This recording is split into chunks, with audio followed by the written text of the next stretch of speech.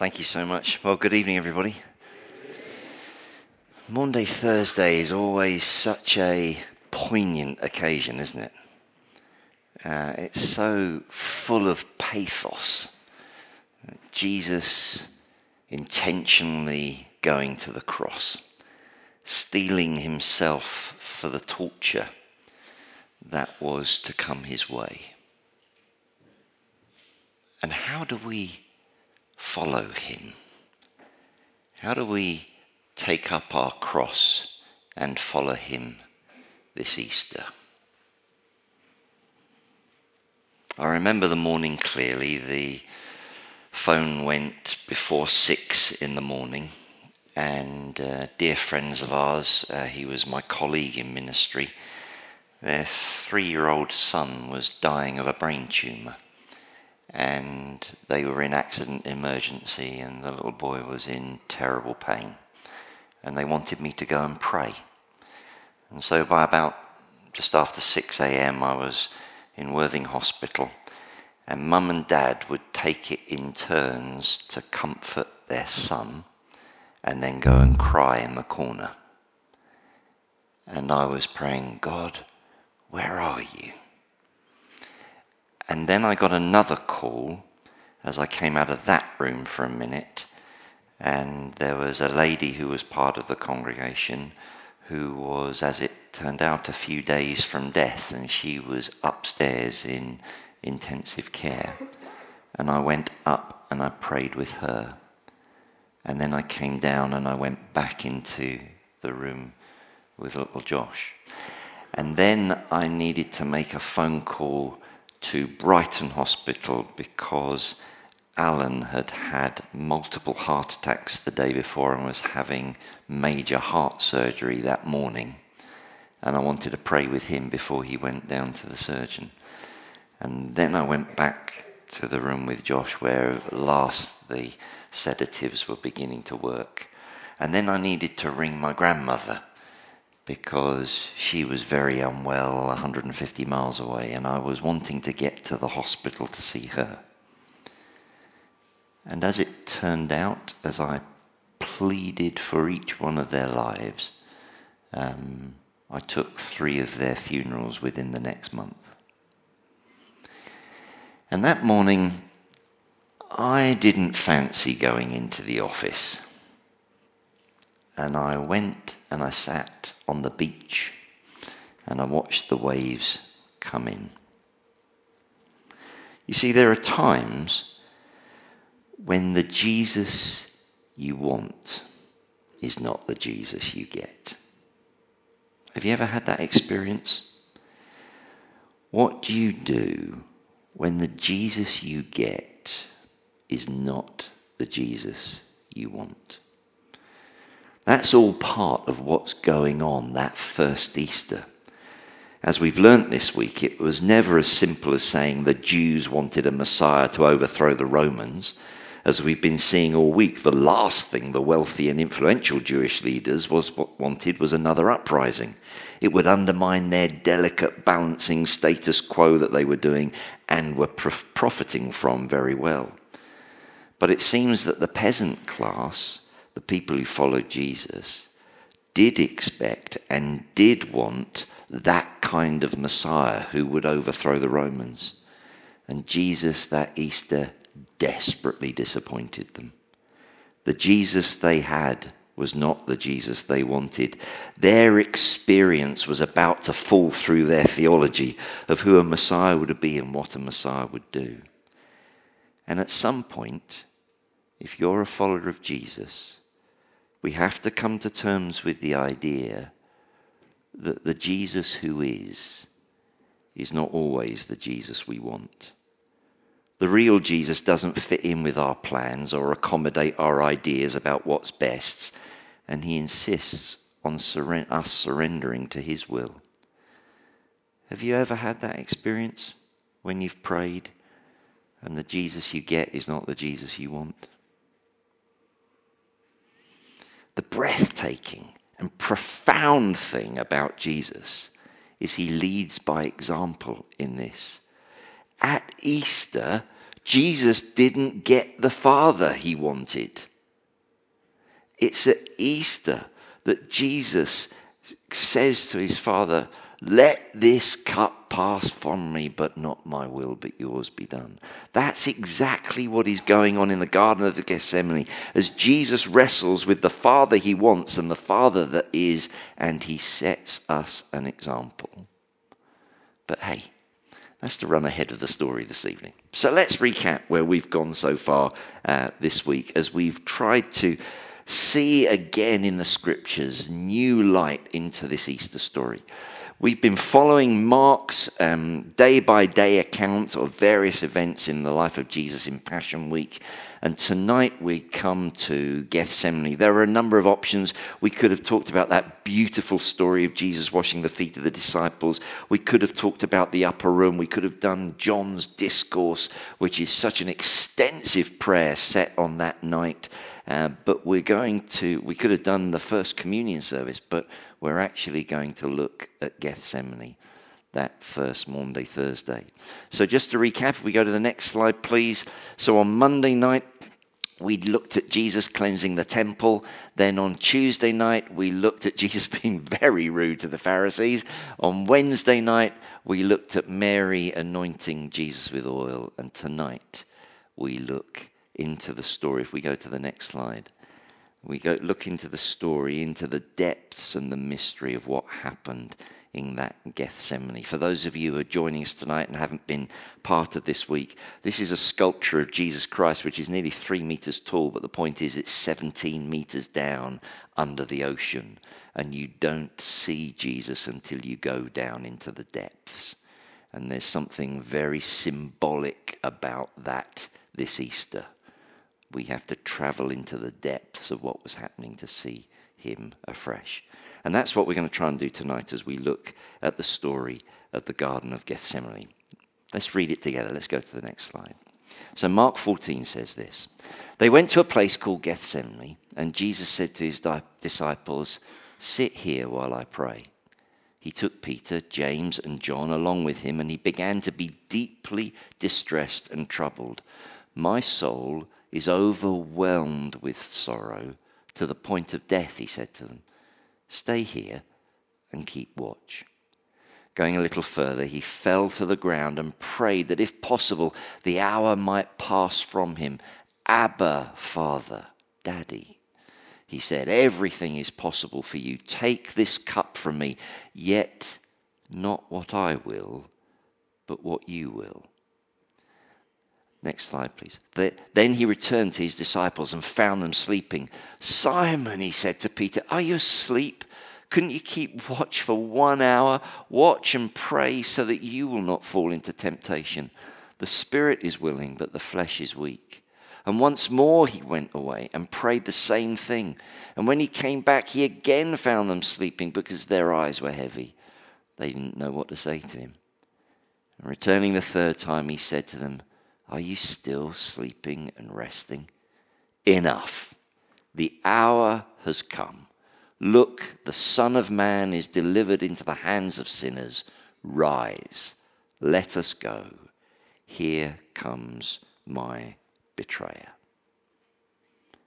How do we follow Jesus this Easter to the cross? You only have to live long enough to suffer. The Bible is clear about that. In this world, you will suffer. It's all part of living in a broken, messed up world that has ignored the Maker's instructions. And being a Christian doesn't give you an exemption certificate from all of that.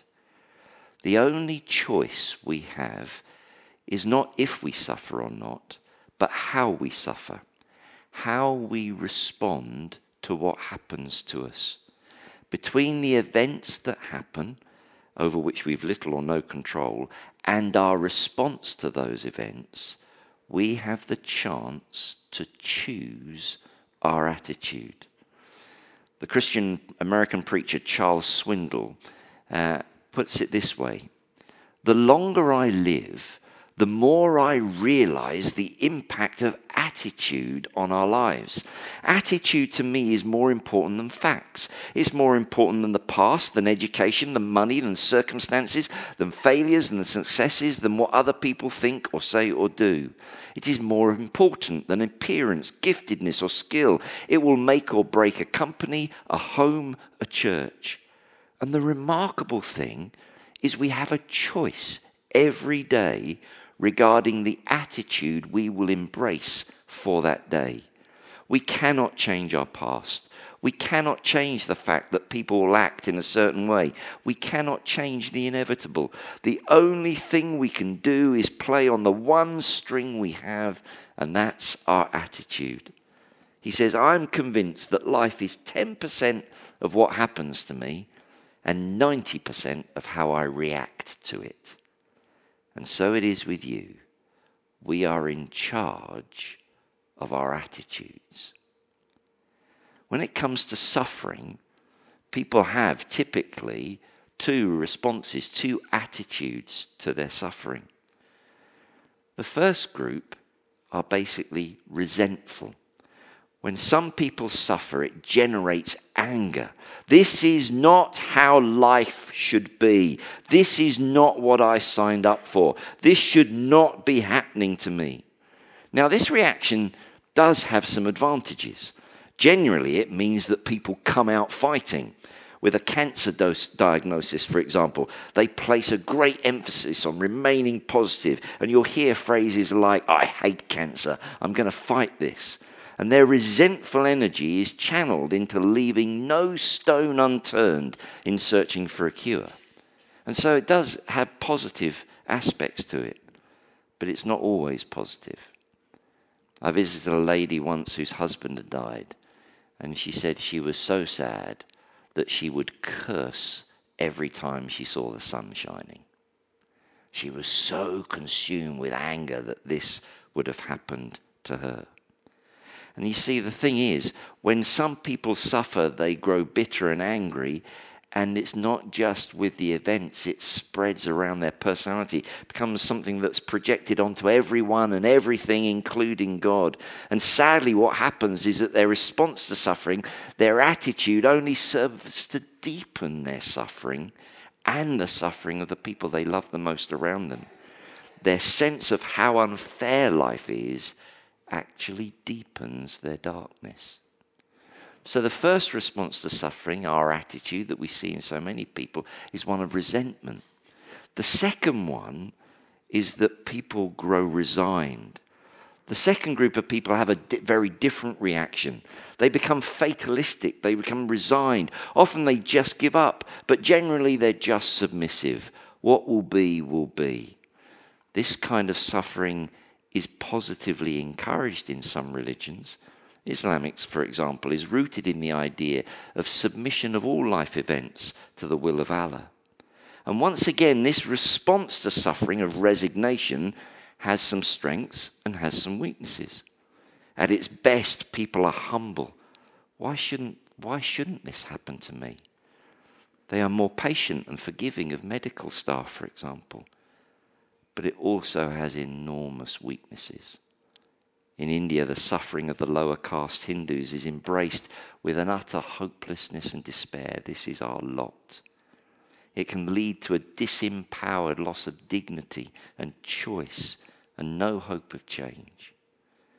All of us have a tendency to lean one way or the other on this when it comes to suffering, when it comes to experiencing the Jesus we don't want. It's either resignation or resentment. Now here's the thing. Resentment is rooted in something true. God did not plan things this way from the beginning. All suffering is wrong and a result of sin. And resignation is partly true. God is in control and can be trusted. But how do we hold those two things together at the same time? What is Christianity's response to suffering? And it's Gethsemane that teaches us that. Let me be clear. This is not asking the question, why do we suffer? But this is answering the question, how do we suffer? How do we respond when the Jesus we have is not the Jesus we want, when he doesn't answer our prayers? How do we follow Jesus to the cross of suffering? Remember, Jesus is about to be arrested, tried in a show trial, brutally beaten, flogged, and then crucified. He knows what awaits him, and he cannot sleep. His life on earth is reaching this terrifying climax, and now he must make his final preparations for what is about to come. What does Jesus' attitude teach us about how we respond to suffering? Two things to notice in passing. Notice this, first of all. Jesus shared his struggle. How does Mark know what Jesus prayed in those intimate moments of aloneness when not only he wasn't there, but those who were supposed to be there were also asleep? How do they know? The only answer is that Jesus must have subsequently decided to tell the disciples about that lonely night of prayer. The only option we've got is that at some point after his resurrection, Jesus decided to share with them the brutal realities of that Gethsemane night. Why did he choose to do that? We're not told. But I'm of the opinion he did it so deliberately and intentionally for one very good reason. You see, Jesus knew that one day his disciples and generations of followers after them would also be facing terrible suffering in many forms. And on those long nights awaiting their fate or suffering their pain, it would be enormously helpful for them to know that not only had Jesus suffered, but he had experienced their fear and their anguish as well. Jesus deliberately chose to share with his disciples the trauma of that night. In passing, I wonder who of us have learnt to share appropriate weakness. We've already seen this week, haven't we, that the obsession of religious people is to look good. And here is Jesus setting us the opposite example, just as he did when he shared with his disciples about his temptations in the desert. In his moments of temptation, in his moments of fear, in his moments of anxiety, in his moments of trauma, he chose to share with people subsequently just how hard it was. When I was a young follower of Jesus, there was a man that I looked up to. He was a wonderful man, really godly example. And he was so encouraging to me, and he was generous to me, and I went to him for advice. But the thing was, he never once shared with me any hint of weakness. And what that did to me was, it always meant that I kept something of myself covered up, because I didn't feel like I had permission to share my challenges, because he never did with me. Jesus was not like that. I remember as a young minister, I was called to meet Ken Costa. For those of you who don't know, he was the marketing brains behind Alpha. He was the church warden at Holy Trinity Brompton. He was this hugely influential banker who basically was behind much of the influence that Holy Trinity Brompton has had over the years. And he asked to meet with me, and I went to meet with him in London. I waited in the swanky offices of this bank for a while, and I waited for about 10 minutes, and then this man came running out, and he said, "Follow me." So I just kind of followed him, and he was walking so fast I needed to jog, and we went to this restaurant. It looked a very posh restaurant. I was quite excited. I was thinking, this is going to be great. And he sat down. We have never met before. He has never spoken to me. He just looked me straight in the eye. I was just getting a menu. I was just settling down. He looked at me. He said, "Money, sex, or power? All Christian men fall one of three ways. Which are you most prone to?"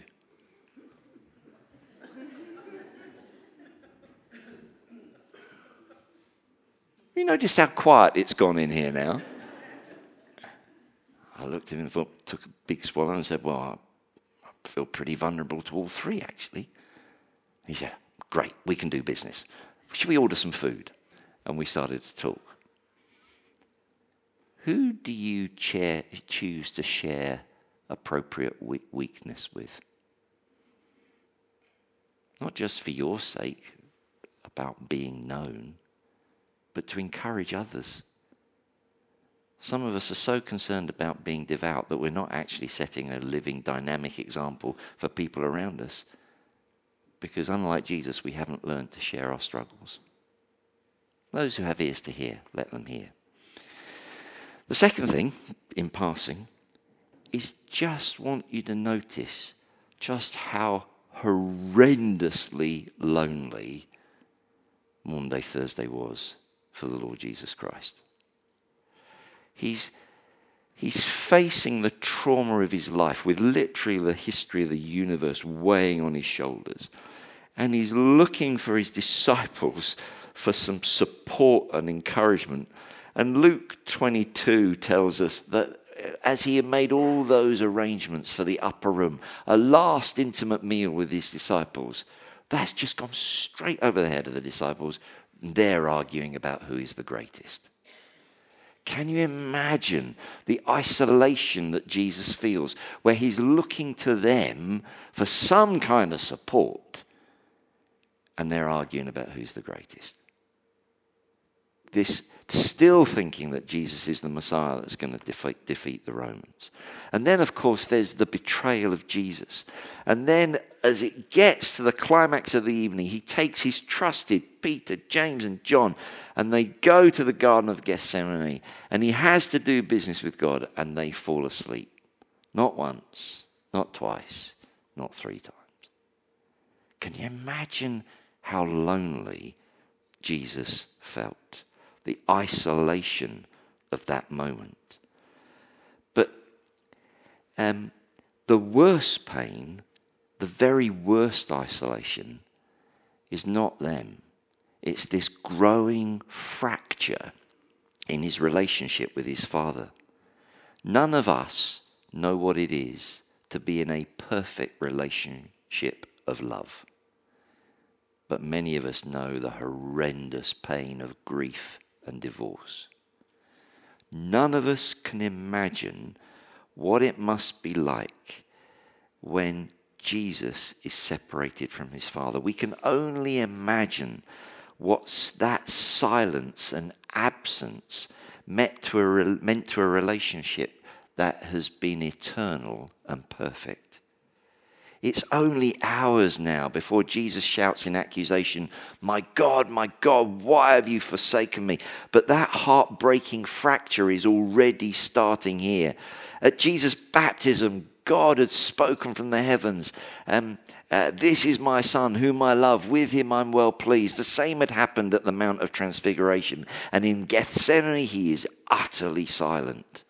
The best that Jesus can do is fill the gap with his anguished prayers, as taking on the sin of the world temporarily fractures the triune God himself. Jesus became alone so that we never need be. And here we return to the idea that the Jesus we have is not the Jesus we want. That the disciples then, the Jesus they had, was not the Jesus they wanted. The Jesus they wanted, a warrior king who would defeat the Romans, was exactly who Jesus refused to be, as he chose instead to enter into Jerusalem on a donkey and frustrate everybody with his peaceful intentions. And now in Gethsemane, the roles are reversed. The Father Jesus had that night was not the Father Jesus wanted. And now he has to do exactly what he requires of us, his followers. And what is that exactly? How are we to respond to suffering? What we see with Jesus is neither resentment nor resignation. What we see in the Garden of Gethsemane is not someone who is angry and resentful at the injustice of us all, though this is the greatest injustice the world has ever seen, the Son of God crucified for the sins of the world. And nor do we see Jesus fatalistic and resigned, a victim just giving in to whatever comes his way. In Gethsemane, Jesus walks a third way, not a resentful way, not a resigned way, but a redemptive way. A redemptive response to suffering holds two things in to be true simultaneously and holds them in a tension that only faith can sustain. The first truth is that God is all-powerful and promises to answer prayer. Jesus himself had taught his own disciples to pray, saying, anything you ask in my name will be given to you. So Jesus prays fervently, let this cup pass from me. He is pleading with his Father to avoid the cross and the rejection and the loneliness he is to face. Because he knows his Father can do it, and he knows his Father loves him and he is listening. So he pleads, he contends, he argues, he makes his case. He himself had taught his disciples the parable of the persistent widow who made such a fuss that eventually her request was answered. So when he had poured it all out and exhausted his words and there was no response, he started again. He kept going. Take this cup from me. He didn't stop asking. I'm reminded of the words of Walter Wink on prayer, who said, biblical prayer is impertinent, persistent, shameless, indecorous. It is more like haggling in an outdoor bazaar than the polite monologue of the church. This is how Jesus prays that night. He prays as someone who really believes that his Father has all the power and all the love to easily answer his request, that his Father is his only hope and he's not going to settle with a simple no. The second truth that Jesus holds on to by faith that night, equally tenaciously and in no way watering down the passion of his first conviction, but balancing it out, is this. My Father is sovereignly in control of all events and always doing his redemptive work in every situation. And I have to trust. I have to acknowledge that I see the now, but he sees the forever. I've got the picture, but he sees the video. And ultimately, I will subject my judgment to his. I will submit to his will. Ultimately, I am more committed to God's will than my own. We're going to be taking an offering later for the Children's Hospice. And I share with you this week that as a family we have had need of the Children's Hospice as we lost our granddaughter Elsie. And when I think about this submission to the will of God, my go-to is my daughter, my lovely daughter, who at the funeral and the Thanksgiving service of her daughter stood up the front and she simply said, I say this through gritted teeth today, but my lovely daughter is better off in my Father's arms than she is in mine. Wow. This is the redemptive way to respond to suffering. We see it in Gethsemane. Not resigning, not resentful, but simultaneously pleading and submitting. Let this cup pass from me, but not my will, but yours be done. Unfortunately, it's not always a faith tension that's held well in the Christian church.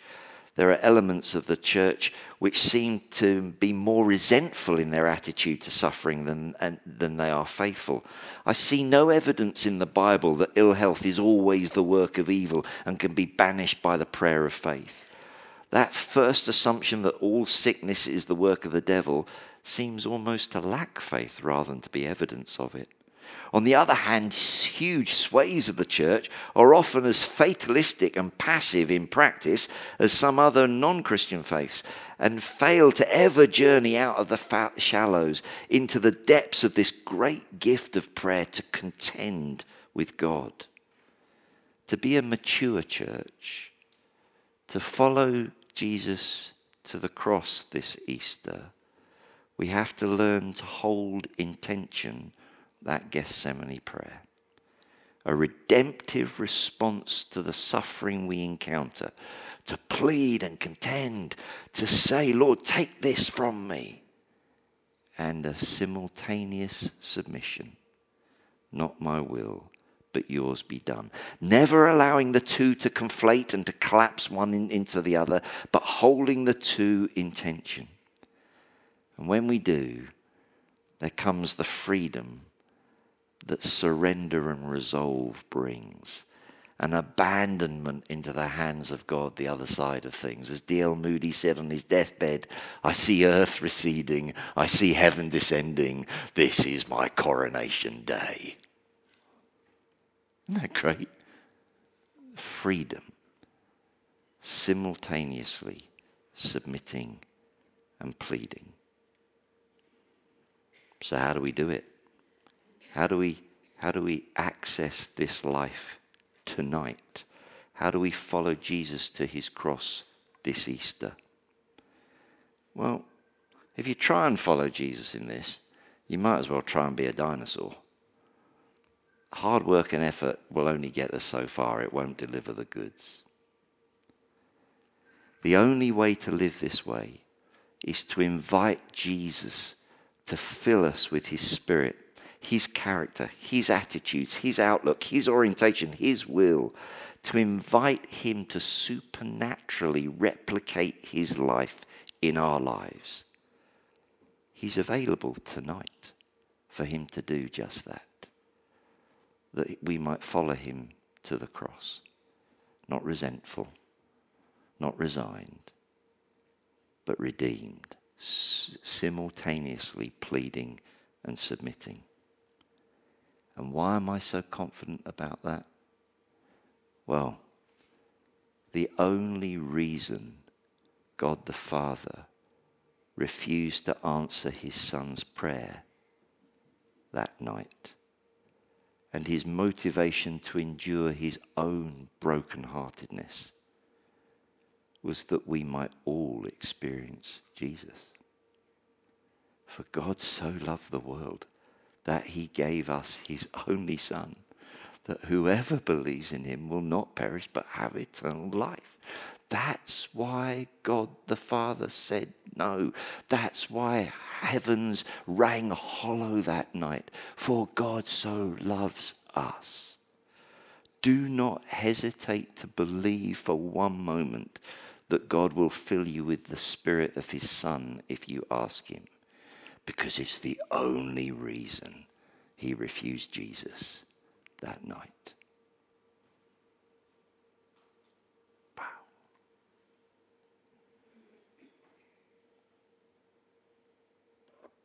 Let's pray.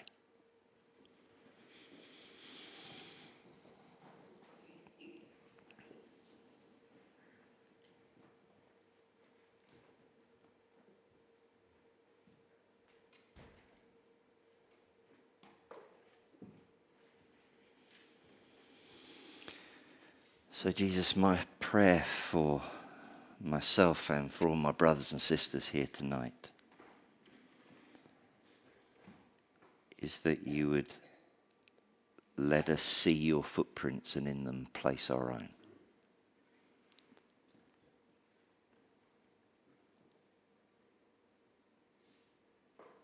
Jesus, there are times when you're not the Jesus I want. You don't answer my prayers the way I want you to.